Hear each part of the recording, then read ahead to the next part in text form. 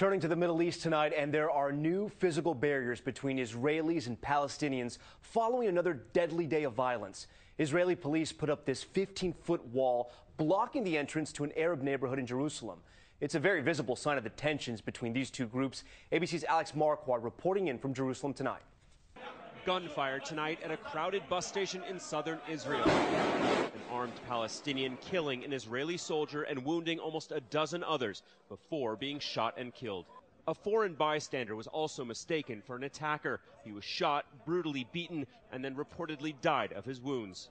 It's the latest in 2 deadly weeks of lone wolf attacks and growing clashes, which Israel accuses Palestinian leaders of inciting. This has become a daily scene almost in the West Bank.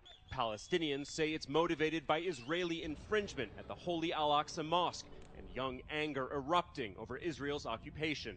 In Jerusalem, the city that Israel calls its undivided capital, tonight the divisions, physical and emotional, are growing between its residents. This wall went up just a short time ago here in this Palestinian neighborhood, adding to the roadblocks that already surround it.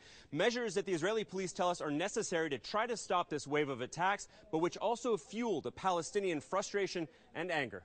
As Israeli residents worry about the next attack, many Palestinians now show their IDs to leave their neighborhoods. Stop and frisk is on the rise. The violence also boiling over to biblical sites. Joseph's tomb in the West Bank, which is revered by Jews, was torched by Palestinians.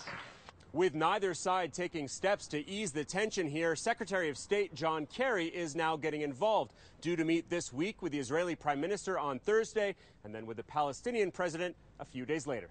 Tom? Alex Marquardt for us tonight. Alex, thank you.